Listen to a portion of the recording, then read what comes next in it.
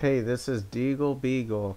I figured I'd make a video on how to team build because I've been getting a request from a few people, I would say, on how to team build. Mostly just like mostly like one person, but I think there is another person asking me as well on how to team build, what mistakes to avoid for regionals and other little tournaments. There's a lot of other tournaments you can join that are free, and you can even win money, and like the Ninobros tournaments.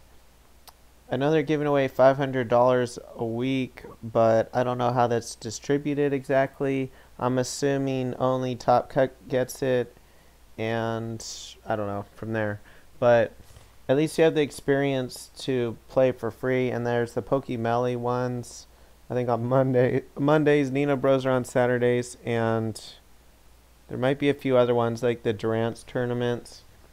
Now, I'm going to go through this. What not to do when team building, strategies, and Mons to avoid. Typically, I would make the exact opposite video of this, where it's like, I feel a lot of times people are too close-minded and just assume that there's only one or two ways to use something, when in reality there could be many different ways. It's like when I made the video on Salamence, how to use it, Ethereum modding with it, it's like, well, I've been playing the game for like my whole life, so that's like, I mean, 20 something years off and on, and it's like we're still learning stuff about the game, and stuff that we think should be used a different way, we find out later actually probably shouldn't, or maybe it should, but then the meta changes soon, and it's not good anymore, or at least it's things to try out, and you can take it or leave it. We're not necessarily, when I or Jamie Boyd or someone else makes these guides on how to use certain Pokemon, we're not saying it's for sure the best set. Like most of those things I haven't really used from experience. It's more like my first impressions, like what would I think of trying out with this Pokemon. Like I know it, for example, if I look at Salamence, you look at Salamence, one of my first thoughts with it was I keep having a problem with Meowscarada, and I was looking at different multi-hit Pokemon, and it learns Dual Wing Beat, and then we find out later that yeah, Dual Wing Beat's a good move, but you might do even better with it if you use like Dracometer with Life Orb and whatnot. It really depends on the meta and the team, but it's like stuff like that may have been used in the far past too, but it's been so long since it was good, for example, that we're like, we don't even think of that. And like somebody like Jody does well in the tournament with something like Life Orb, Hurricane, Salamence, and it's like, oh, that's a good idea. I never thought about that. Even though you might say, I might have thought about Dragonite with Hurricane, but I never thought of Salamence, and maybe Salamence is better in some ways, or vice versa. Maybe you think, oh, I like Salamence with Hurricane and Dracometer, but I don't know if I want that ability, Intimidate, because I'm worried about a Define or whatever. So then it's like, even though you could run Mirror Herb on it, it's like, well, there is multi-scale or inner focus Dragonite.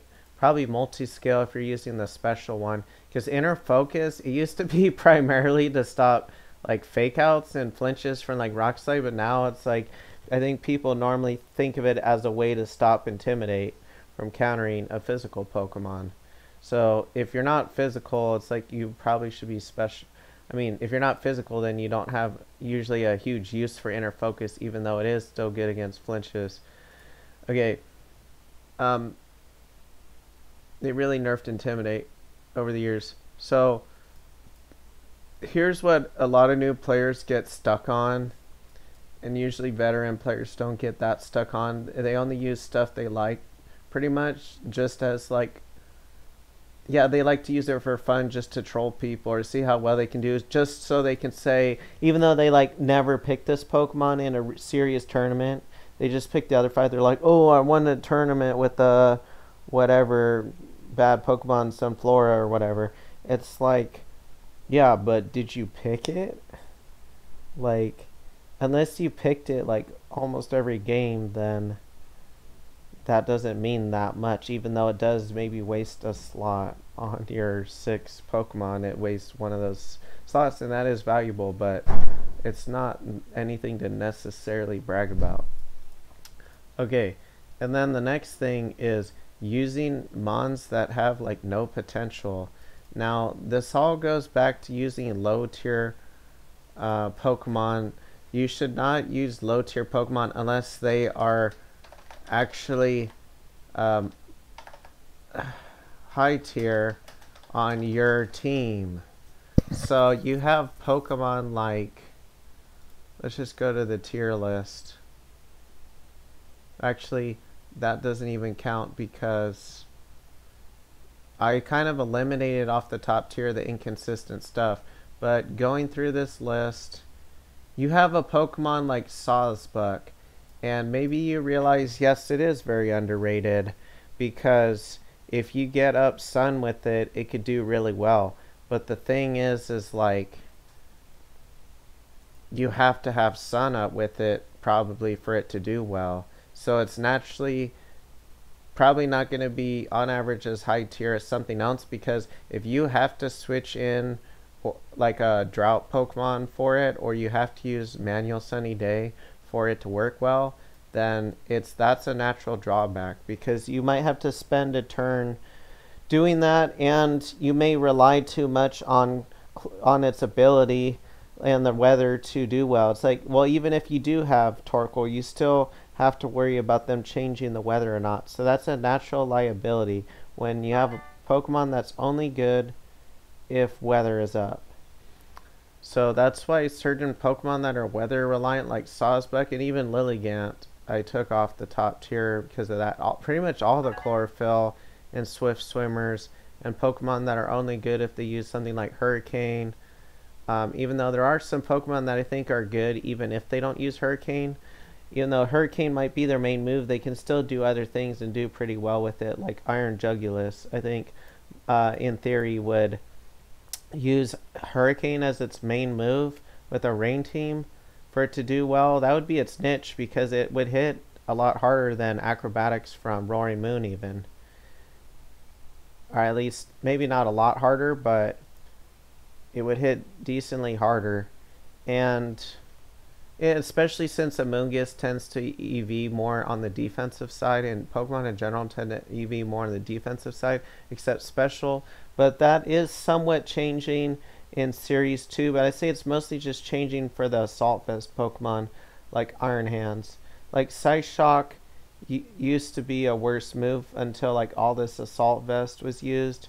And then I like Psyshock for Egg now because of that. Plus, it pays to use moves too that can't be imprisoned by the enemy. So if Psychic's more common, then you might want to use Psyshock sometimes so they can't imprison it, but also because they don't prepare for it. I meant to say using, I'll get to this later, but using stuff that is all very standard. I'll explain that later. But first I'm going to go through this in order. So lower tier, like even,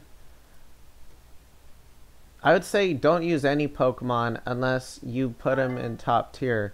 And by top tier, I literally mean like, here's how I define top tier. A Pokemon that doesn't need to rely on needing much synergy, I should say, or resources. So that's why you won't see Hydreigon in here. I only put it in here with the asterisk next to it, knowing it's not high tier, but it's so commonly used that it's something I have to keep thinking about, even if I wouldn't use it personally. I gotta turn my phone off. I keep getting all these messages. Okay.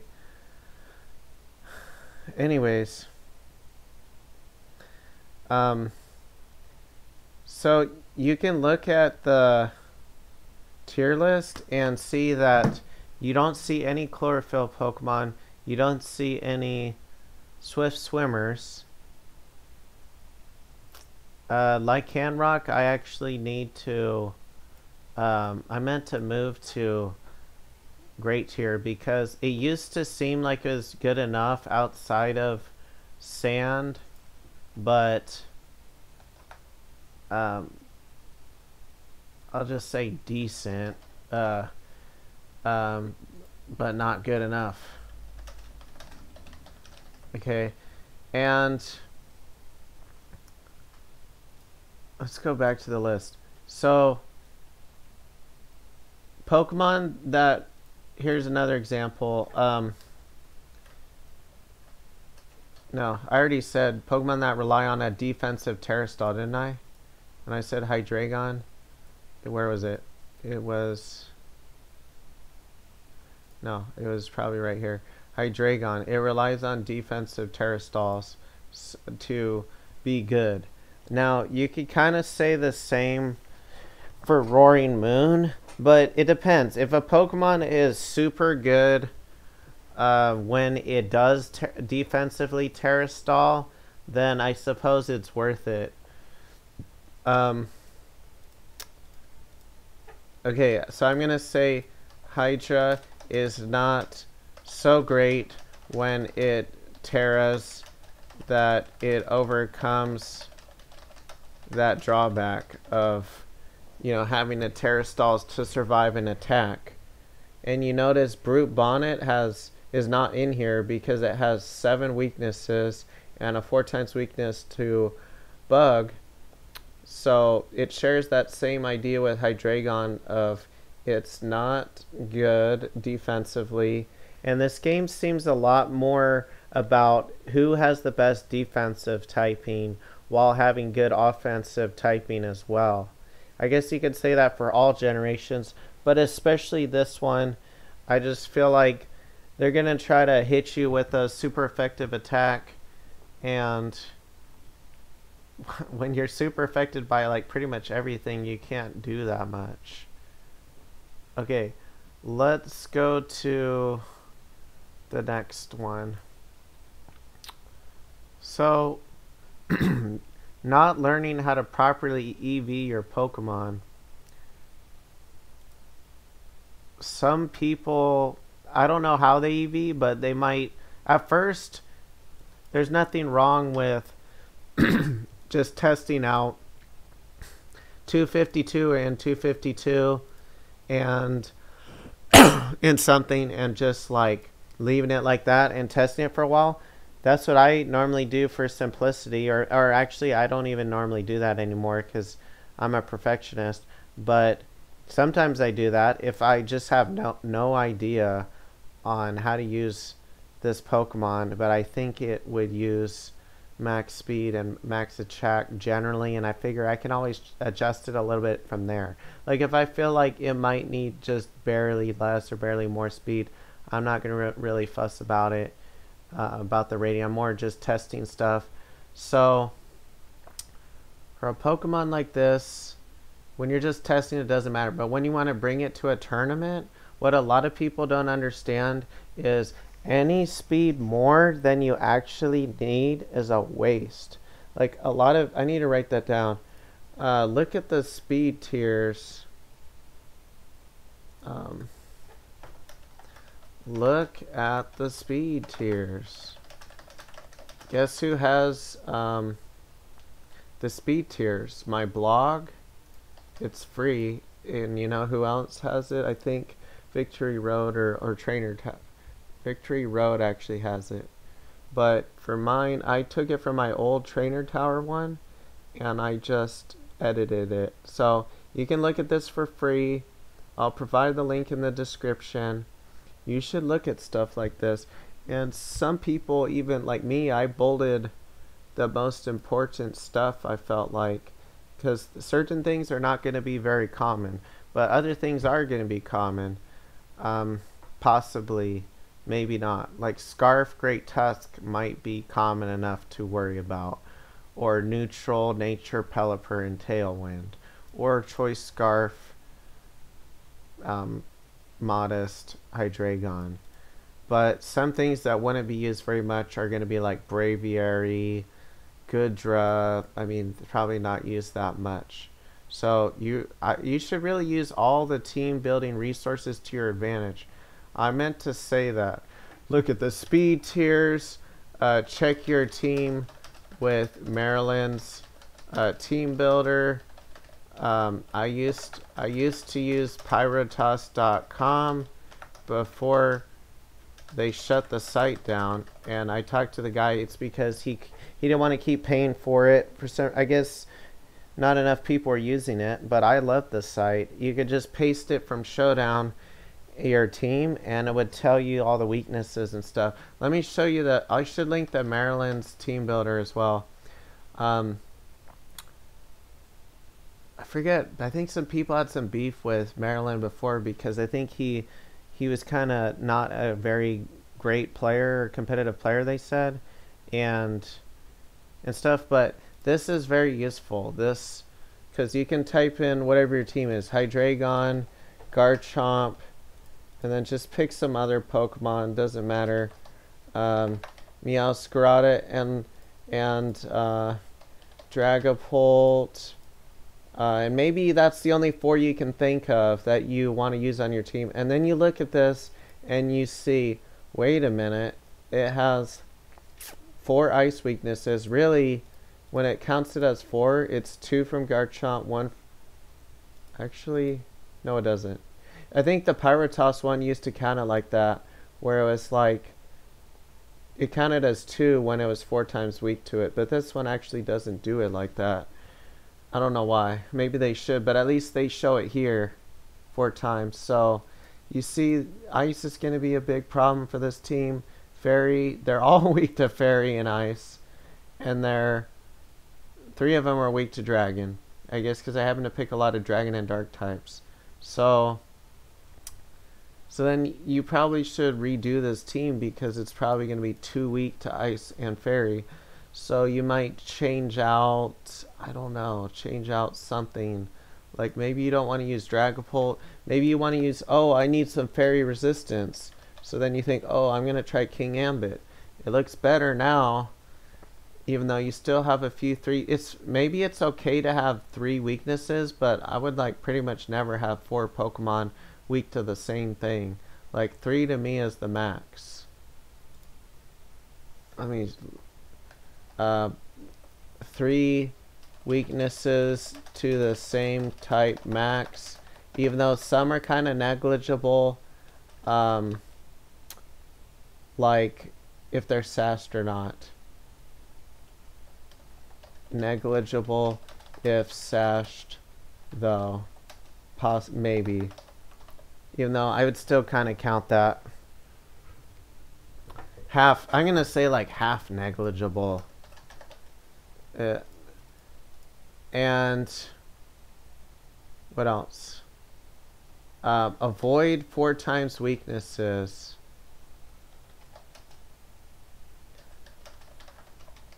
Usually, unless they are rare or you have sash or something like that. So Garchomp, yeah, it does have a 4 times weakness, but you can Terra Stall. At least use a defensive Terra Stall. Like Garchomp at least can use Terra Ground and only be 2 times weak to Ice, for example. Perhaps Air Balloon on a 4 times ground weakness, for example. Okay. And what else should we talk about? That's mostly what I use. I also use my team building guide. Oh, you should have a team building guide. I should say that. You should have a... You should make your own or copy... Well, make your own, I'd say. Make your own team building guide. Yeah, and ask for help on how to make one so you can check your team if it has what it should have to do well in the metagame. So here's an example. You might say, I need a spore counter, or at least you might need multiple sport counters. Like, I need to never lose, almost never lose, or almost never get spored. Because once you get spored, it's like, that's really a bad situation. So you know how I team build is I like to avoid all the really bad situations. So you might use Misty Terrain Grim. You might use Safeguard, etc. Okay. In fact, I think I'll show you my team building guide, even though I don't constantly update this stuff. But okay. So to me, what's mandatory is some sort of consistent sleep counter for your team. That could be multiple grass Pokemon. It could be electric surge, electric terrain, misty terrain, you know, manual electric terrain. The move, just to be clear, is not electric surge. Safeguard, there's Dragonite and a few others that learn it. What you should also do is be specific and say which safeguarders are useful instead of having to check and remember all the good ones. Like, you don't want to use some other bad safeguarder unless it becomes good later. Like, Altaria is probably not going to be that useful, even though it does have Cloud 9 and all these other Pokemon like Alomomola. Like, you wouldn't want to use Safeguard with that because you shouldn't be using that in the first place. And then good Misty Trainers, Grim, Snarl, Azumarill, Mimikyu, Gallade, Sylveon.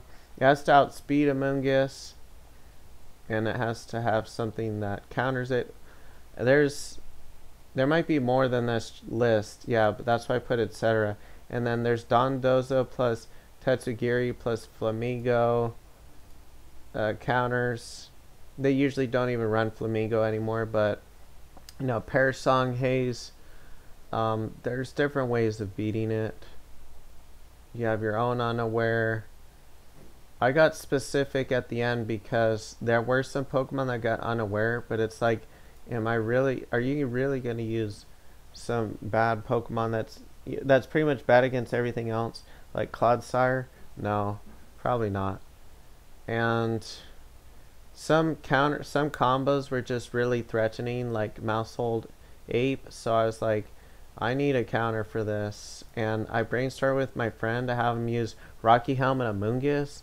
I think about at the same time everyone else was trying to come up with it, but I feel like I invented it independently. I was brainstorming all these ideas, and I was like, well, I think someone used Rocky Helmet Amoonguss. That would actually be a good idea because it has Rage Powder and stuff, and I don't think they're mostly using safety goggles yet, even though they started using safety goggles later because they wanted to counter Rocky Helmet Amoonguss, but at the time it was a good counter, and now it's like maybe not, even though you can still spore them and probably survive the Rage Fist. So the screens counter, I figured, well, it depends on how often screens are used. If screens are almost never used, then you may not need a screens counter. But to me, it's not a huge inconvenience usually to have one move to counter screens like Brick Break. So almost always I've ran a move to counter screens because screens are really threatening otherwise. Unless you have like Meowscarada that beats it. I should say Infiltrator. I should add on crit moves like Focus Energy or what else? OHKO moves? Nah. Oh, Infiltrator. Okay, and then some other stuff may not be as needed. Actually, I might say that speed control is even more needed, but there are teams I can tell that do well even if they don't have the speed advantage. But to me, I don't think any team does super well unless it at least sometimes has the speed control, especially near the end of the game, where it's might be the most important. Okay, so there's different Trick Room setters, there's different Tailwind setters, there's different Tailwind powerhouses, basically attackers, Trick Room attackers. That's just some of them. There's good Scarf Pokemon. Mons might be decent with it to counter Meowscarada, but certain things in open team sheets wouldn't be that good like Mons. It's more to get the surprise kill on the Meowscarada because they expect to at least get a hit off before they get dual wing beated. Even though some of them might just manually switch out to avoid that. And then Baxcalibur, they might, yeah. See, if it's open team sheets, then a Scarfer that one-shots their Sash Pokemon isn't going to be as good anymore. And then priority moves, I would recommend on almost every team besides Fake Out. Something that works more than just one time and something that's usually more powerful. So I made a list.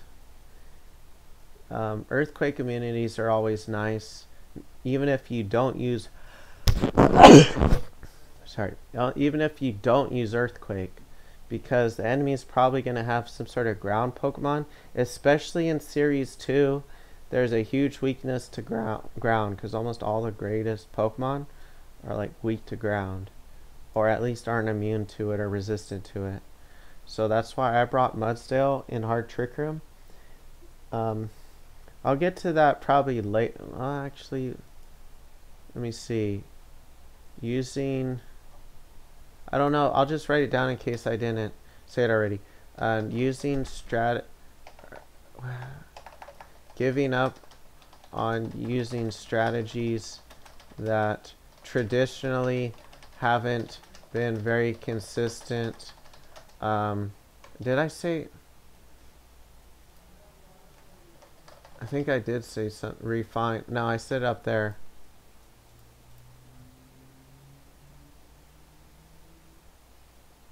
Okay, I'll add that to that then.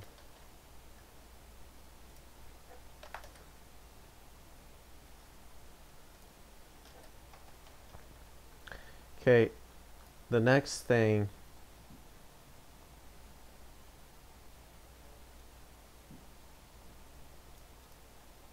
Focusing on Mons individually instead of as a team. So when I'm building a team, I don't think, oh, I want to really perfect the Salamence, and then I really want to perfect the Dragonite, and then I want to really perfect the Pelipper, and so on.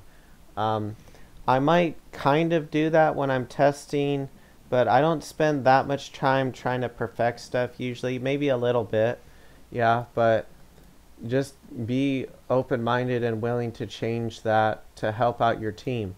Like individually, maybe Salamence is best used with like, this not necessarily the best way to use it, it's just one way. Maybe Life Orb, and you want Fire Blast to one-shot the Goldango if it Terra Steals, even if it doesn't, I mean, to get the one-shot on it instead of having to use Flamethrower twice. And then Protect, and you want, I don't know, Tailwind. And maybe, let's just say theoretically that's the best way to use Salamence. But let's say you have Pelipper on the team. Is that the best way to use Salamence? Probably not.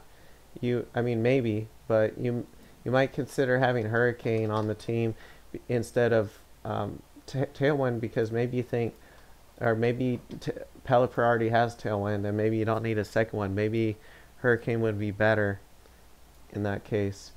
So you shouldn't focus on perfecting Mons individually. A little bit, yeah, when you're first team building, but you need to be able to revise it later.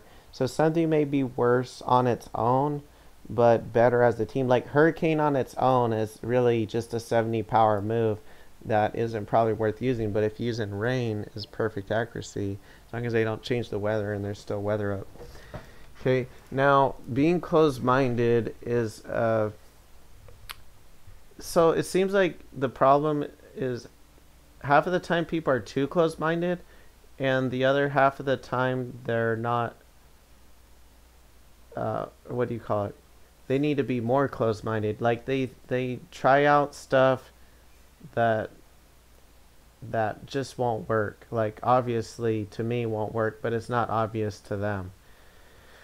Or even to experienced players, some stuff may not be obvious. You can always test it out. There's nothing wrong with testing it out, but to just assume it's going to be good in a tournament when you haven't tested it out enough, I don't know about that. Test them out before a tourney, a decent amount if you are unsure. And then strategies that are inconsistent in general, unless you really refine them.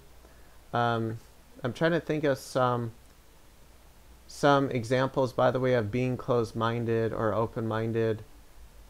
I think I already said, for example, with a certain set, like on a standard set like Salamence, like you have to be willing to think of using Hurricane since you have rain. But strategies that are inconsistent in general. So here's an example. Hard Trick Room. So hard Trick Room is generally seen as inconsistent, but it isn't if you spend a lot of time refining it. Like my hard Trick Room team, I actually would say is hands down the best team that I've seen in recent tournaments for Series 2. And I'm not just saying that because of my ego. I'm saying that because I just know, because I felt like I had an advantage over everyone else's team. Like it wasn't that hard to, it shouldn't have been that hard to win. And I did win like almost all my battles in the last tournament. I won the first 6 rounds, five rounds. I was 5-0 before Top Cut, and I won my first Top Cut round, and I almost won the other Top Cut round, but I played so bad with my team that I just messed up in the heat of the moment a lot and made a lot of misclicks and ran out of time or whatever, so it just really messed me up. And I think I would have won the tournament if I had been focused more and other stuff. But anyways, hard Trick Room usually is pretty inconsistent because you rely on getting that Trick Room up. But I've been practicing with it so long that I know how to beat in prison. Generally speaking, you can't always beat it, but you almost always can. And lots of other ways people try to counter hard Trick Room. I've just been testing out so many different ways to make hard Trick Room work because in theory it has very high potential because it can outspeed like pretty much every team and just have a lot of power. And what I like about hard Trick Room is you don't need a lot of prediction. So it has but has a ton of potential and doesn't require as much prediction as most teams. Doesn't require nearly as much because you have a lot of spread moves. But with wide guard being more common, it's a little harder to use hard Trick Room.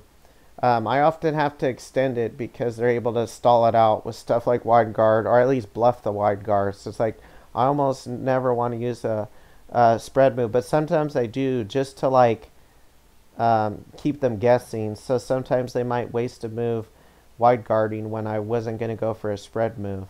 But I generally would prefer playing it safe, so I just usually use strong single attacking moves as well as strong spread moves. So if they don't have wide guard, I can just use those powerful spread moves, and if they use if they do use wide guard, then I can just use the powerful single target moves in the hopes that they eventually will wide guard when they when I have those Pokemon out and waste a turn doing so. Now, here's some other things to think about. Strategies that the metagame hard counters. Usually this isn't a problem because you'll realize that the metagame hard counters you and you'll stop using it. But some people are really stubborn and they just keep using stuff that they want to use because they've been using it for a while, even if they know the metagame's hard countering it. So just don't be stubborn. It should be obvious that what is working and what is not.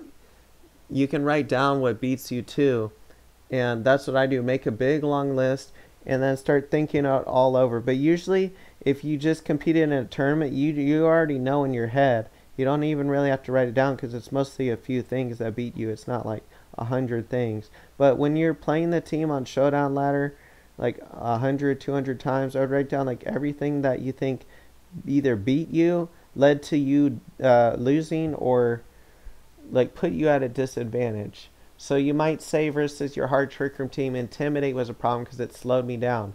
And guess what I did to that? I put King Ambit on. And then I noticed a lot of Arcanines they use a lot of Arcanine with Will-O-Wisp. And I'm like, I'm tired of getting Will-O-Wisp. I'm going to put Lumberry on my King Ambit. And it actually did really well in the last tournament because of that. And then, should be obvious what, yeah, I read that. There's some stuff that is overhyped up, like the Paradox Pokemon or the whatever people say is really good. Like the San Diego teams may be good, but some of the stuff, just because it got top cut doesn't mean it's that good. Like Corviknight. Oh no, I already put that down here. So, by the way, I made the mistake of assuming that all these Paradox Pokemon would be possibly significantly better than others, but I didn't necessarily assume that. I just was kind of thinking, I'm going to just test out this Paradox boosted team with Pincursion and all these Quark Drive Pokemon like Iron Hands and Iron Thorns, and it turned out pretty good, except the Iron Thorns was really good on ladder, it felt like, but I don't know why all of a sudden people realized that Iron Hands was really good and used it on in a tournament when I didn't see much on the ladder, and I didn't see much wide guard either. It's like a lot of the people that compete in tournaments are like the cream of the crop, and that's why it's different than the Showdown ladder. So there's a different metagame. Just I would kind of assume in tournaments that you're more likely to face stuff that you see at the very top of the ladder, or stuff that you see, even if they're not good players, they might copy teams that placed well, that had those strategies, so you should expect those to be common. Now,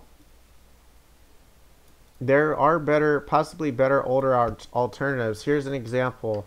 Great Tusk. I use Great Tusk over Mudsdale for my Trick Room team, but someone suggested Mudsdale or Donphan, and I realized Mudsdale is better than Great Tusk for my team because it has good defensive typing and it is faster in Trick Room, enough to outspeed Iron Hands, and it isn't weak to as many attacks, so it doesn't always need to Terra to survive them. Okay, and it doesn't have Headlong Rush. It has high horsepower, so you don't lower your defenses, and you can keep hitting hard as long as it doesn't miss. So, another thing, failing to see how the metagame has shifted or will shift over time. Stuff that is used in San Diego and has placed well in other tournaments, and after that will be more common, whether people think it is, whether it actually is good or not.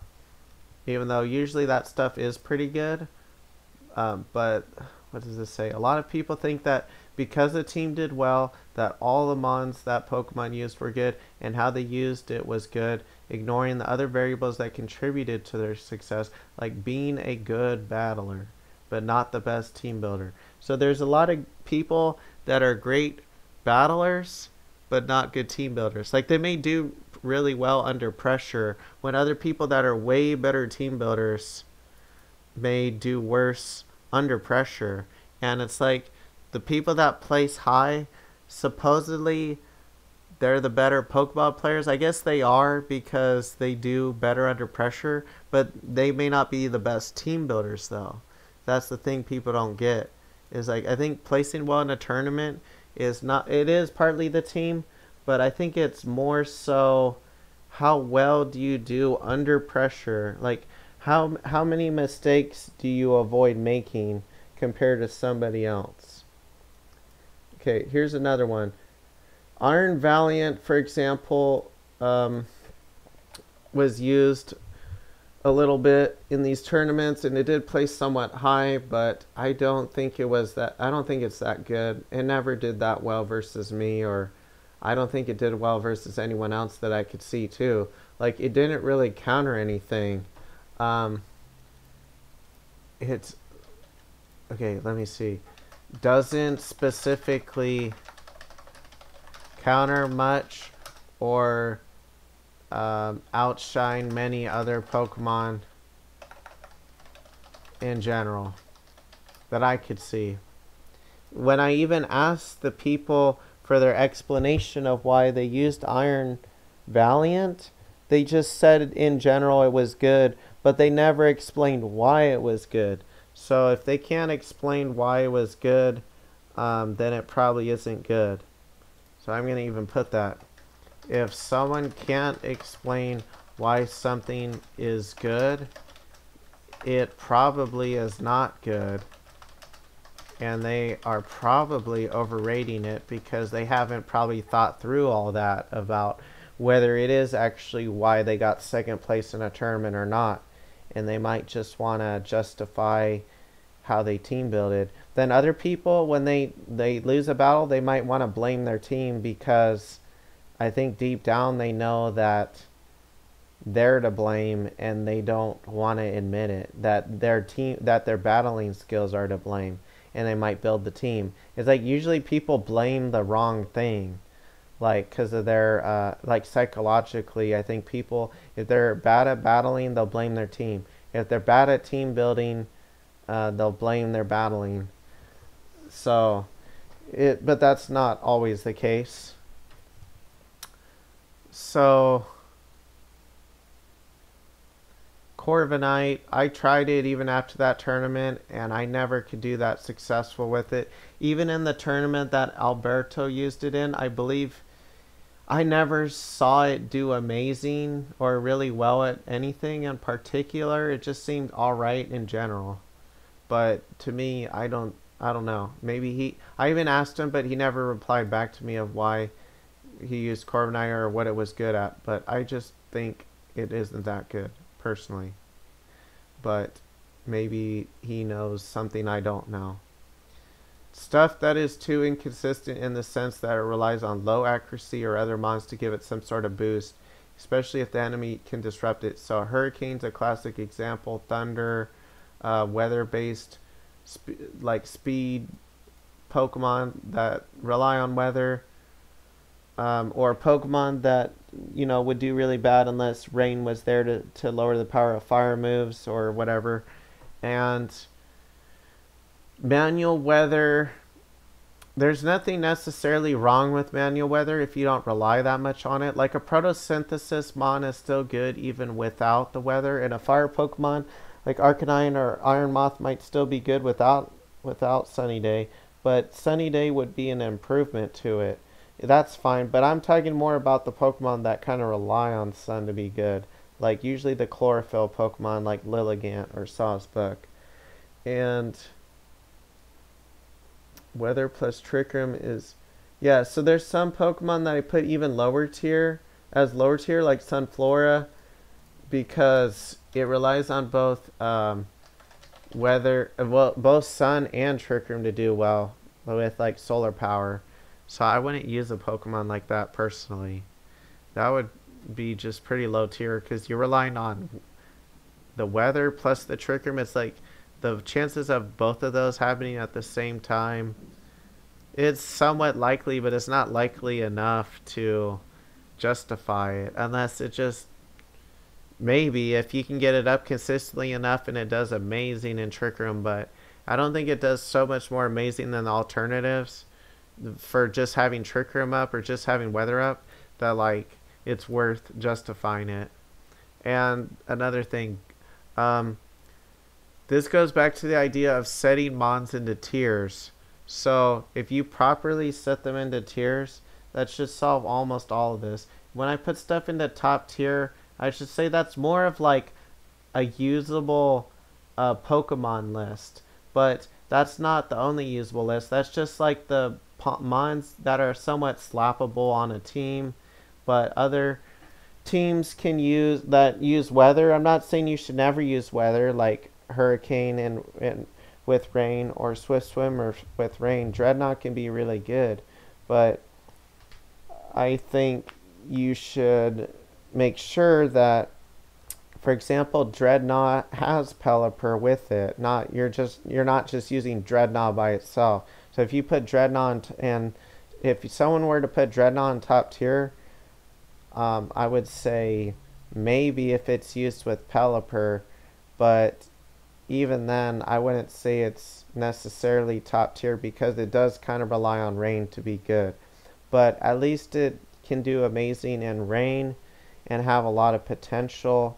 So there's nothing wrong with using it at a tournament. I think it got like top 4 with like, I think Aaron Brock used a team with it, with Terragrass and Life Orb 1, Rock Slide and Liquidation and whatnot. So another thing, gimmicks or combos like weakness policy activation with an ally boosting it or something like that. Even Mouse Ape, we were finding out, it can be somewhat consistent, but even if the combo is consistent, it's like, well, you have to think about your team as a whole. If you use Mouse Ape dedicated to boosting up the Rage Fist, it's like, well, can you pick Mouse and Ape? Just kind of slap it on, like pick it as one of your 4 Pokemon on another type of, against another type of team. Like, can you pick, for example, Annihilate without relying on the mouse hole to help it? It's like, that's what you have to be worried about, and if the combo is even consistent or not. Like, there may be whatever, like U-turn against your weakness policy Pokemon into Psychic Terrain, but then you may find out, oh, they might just fake you out, you know, and call your bluff, fake you out as you're U-turning or whatnot. I guess that partly comes down to prediction, but certain things where it's like, if you rely too much on getting these boosts, whatever, from an ally, you're not going to have a very consistent team. So I don't know about something like that at a tournament. There's almost no good combos. There's very few. There's like, the good ones I would say are Dondozo Tatsugiri, especially plus Pawmot. Sometimes. Okay. Indeedee Armarouge is pretty good. Mouse Ape it's good, but overall for your team, I don't think it's worth it, because of what I said earlier. You have to basically dedicate your Pokemon, the mouse and the ape, to helping each other, but then they don't really help the team if you have to focus it so much on that. And if you try to make it help the team, then they don't help each other enough to be probably worth bringing. So it's like, damned if you don't, damned if you do, damned if you don't. And there's some other strategies that are decent. So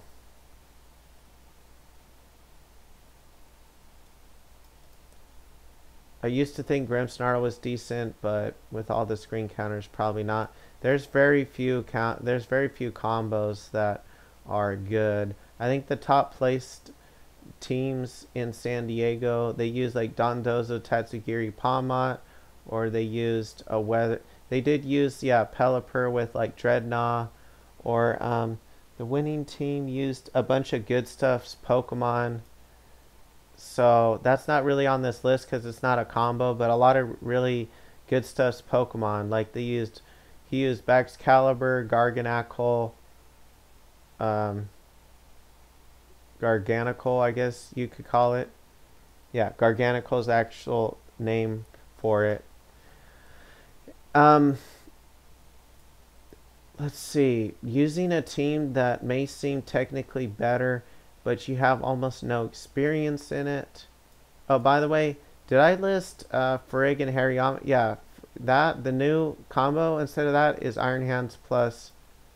I meant to say Iron Hands plus Frigg instead of Hariyama.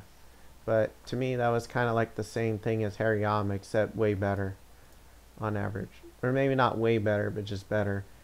Okay, it is bulkier and like, I don't know, just having more than one stab offensively and trickery is really good too.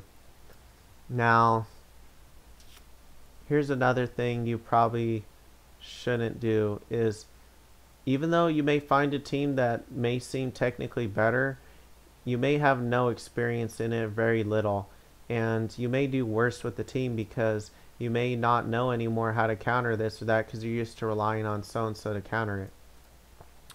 That's why you want to get your team pretty refined far before the tournament and only have to change like maybe 1-2 Pokemon so that you already know how those changes will affect your team and not just find out at the tournament that shoot, you find out that you have like 5 weaknesses to fire, or you're too weak to this, or you don't know how to counter this anymore.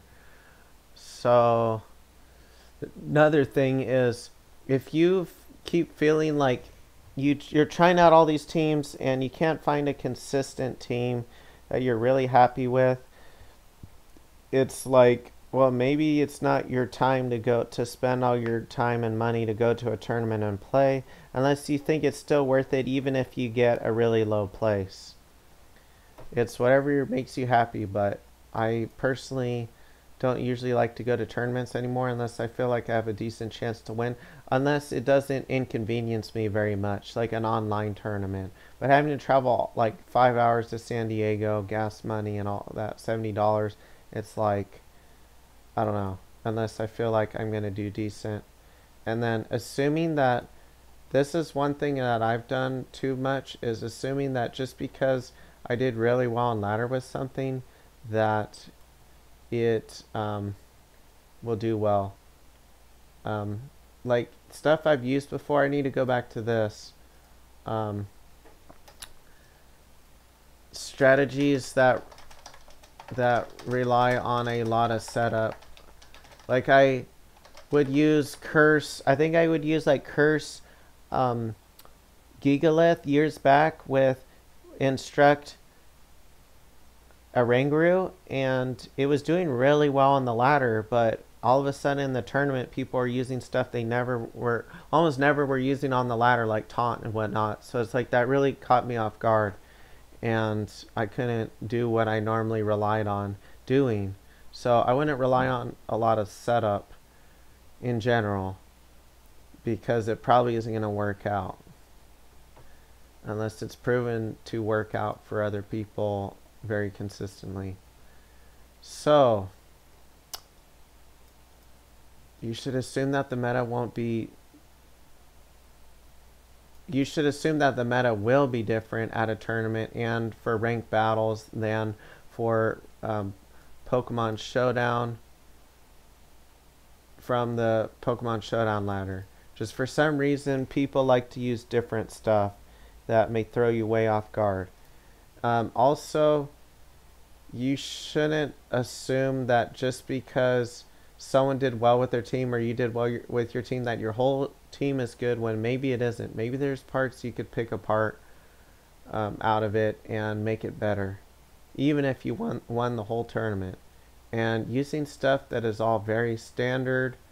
Open Team Sheets does reward standard stuff, but it still rewards unique strategies that you could say that should be standard or could be standard, like, but maybe it's not the most common standard strategy. Like Dondozo with Terra Dragon, for example, I would say that wasn't the most common Terra, even though I guess you could argue that no Terra was that much more common than another, but definitely some grass resistant typing. So something that is different and catches people off guard would be really useful, but something that's also good at the same time. For example, if people aren't used to Frigg blocking their priority moves all game long, as long as you keep Frigg in, then maybe that could give that Pokemon a huge niche, your team a huge niche over them. So it pays, even if they can see your open team sheet, using something different that they didn't prepare for could really throw them off guard. Like they may see in the open team sheet you have whatever, a Mudsdale, and if their whole team is weak to ground, there's not much they can do. If they don't even have a Terra to resist ground, then there's not much they can do. So sometimes using something different might be better, especially if it counters the metagame. So thanks for watching this long video. I kind of made it for a friend, but also for anyone else to learn from. I've been playing the game for many years, and I wouldn't say I'm a great battler in the sense that I make great moves under pressure. I used to be a lot better than I am now at that. I used to get a lot less nervous, but I've been like less motivated and not as what do you call it?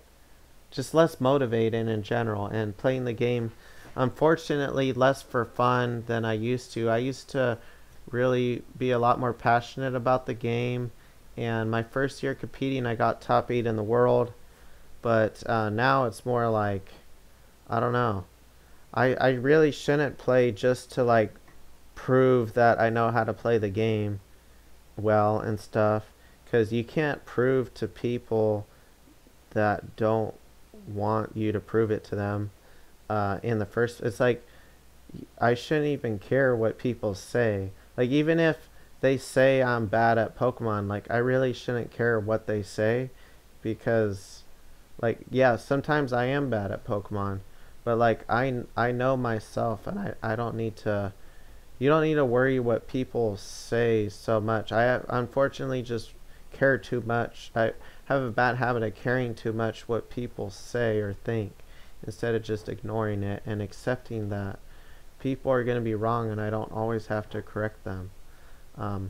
But I have been doing pretty well in these tournaments. Like I did get top 6 in the PokeMelee tournament that had almost 100 people, and I almost top cut the Ninobros tournament. I might enter a tournament this weekend, but I don't know. I have to, like I said, feel motivated, because the thing is what people don't get is that like the people that do badly in a tournament, it's better to compete in a tournament to get the experience and do badly in it than not at all. Like the people that don't compete at all, I think partly they don't want to compete because they're worried about what people will say about them. Like, oh, they're a bad battler because they went 1-5, when actually they may be a great battler and just weren't prepared for that tournament, you know, or who knows why, or maybe they got sick, or maybe they had to leave halfway through the tournament. People just don't know the circumstances around everything, and certain people have more people helping them, they have more friends, more connections. So I've never liked how the culture of VGC has headed since the first couple years. After like, I forget when, but like the Twitter age, the social media age, like that's what everyone the newer people that weren't veterans, I would say, that weren't playing it since near the beginning of when VGC came out, they just kind of, you know, have all these opinions on Twitter and say certain people are washed up and stuff. I think I would almost never say that about somebody, because it's like the people that say somebody's washed up probably were never very good in the first place, because it's like, I think to make themselves feel better about themselves, they try to say that someone's washed up.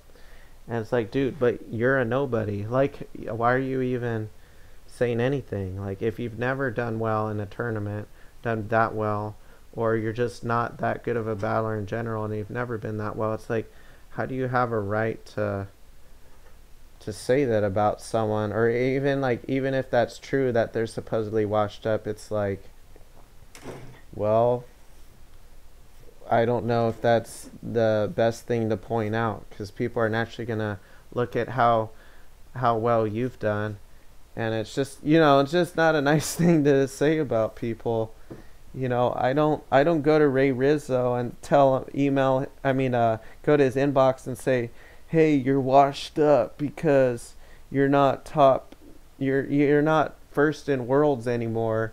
You know, if it's like, that's the thing with being too successful sometimes, is people expect you to keep doing what you were doing earlier. Like, if you won a bunch of worlds, they might, I don't know, I'm not Ray Rizzo, but I would imagine some people, I mean, most people wouldn't say that about Ray Rizzo or Wolfie or whatever, but they would against the people that aren't like one of the most successful people. Like, they're pretty successful in their career, but they haven't been as successful as other people. They might say that someone's washed up if they got like top 8 in worlds like 5 years ago, and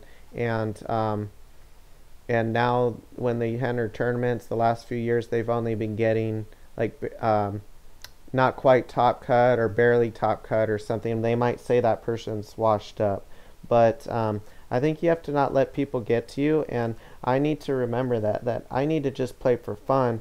Like, if I get last in a tournament, I'd rather get last in a tournament and have fun than to be worrying, so like get second in a tournament and be worried so much, like dang it, I wish I would have got first so that people could say better things about me or show my team to more people or get more popular or whatever. It's like, that's really shouldn't be what Pokemon's about. And if you are playing like that, you're playing for the wrong reasons, and you're probably going to do worse in tournaments than if you had a different mindset, because you're going to be so worried about your place that in a real battle you're going to get probably extra nervous and just do worse. So just play for the right reasons, just play for fun, and if you're passionate about it, that's great, but don't play it just to either win money or to impress people, because you're just gonna find yourself miserable. And even if you do even if you are successful in the tourney, like I got top 8 or 6, I should say. I don't know, I do feel somewhat successful, but not really, because nobody really talks about you unless you're like the winner of the tournament, or like maybe the runner up. Unless it's a big tournament, then maybe they might talk about you, kind of. But people just focus on like the top, like maybe 4 people, and then like everyone else is like, they just don't seem to care about. I'm not saying they should, like, you know, maybe they don't need to care that much about everyone else, but I think people just need to respect everyone as a battler. But that's just kind of my side rant to all of this. So thanks for watching. Stay tuned for the next video. It might be about mechanics. There's only a few mechanics that I feel like are affected by I think I already actually made a video about this, the mechanics about Series 1 and 2 and how things change from OTS. Okay, thanks for watching. Bye.